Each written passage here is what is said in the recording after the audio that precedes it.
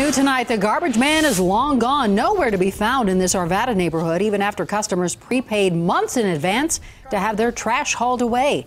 Amanda Kost is live, always investigating and tracking down answers in Arvada. Amanda?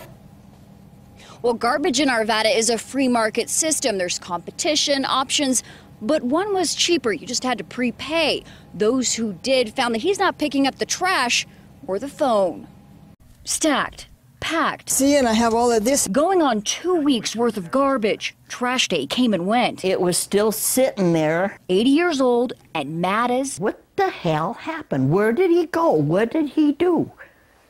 And how many other people has he done this to? Trash talking the garbage man. And you prepaid for 3 months. He was very happy to take my money. But service stopped when they tried calling Environmental Waste Solutions. All you get is a busy signal. Same response for 7 News.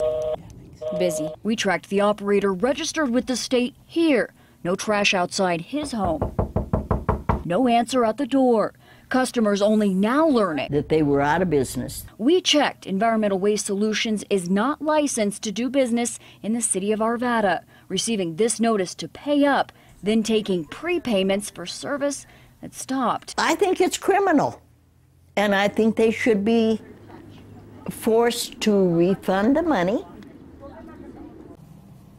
Mary and Loretta, they have both signed up for a new provider, a new service based off of this list. These are actually businesses licensed to take place and to work within the city of Arvada. We checked with the BBB. In the last week, 54 complaints have been filed against that one business. Reporting live in Arvada, Amanda Kost, 7 News. And we first learned about this story from a viewer like you. If you have a story we should look into, tell us.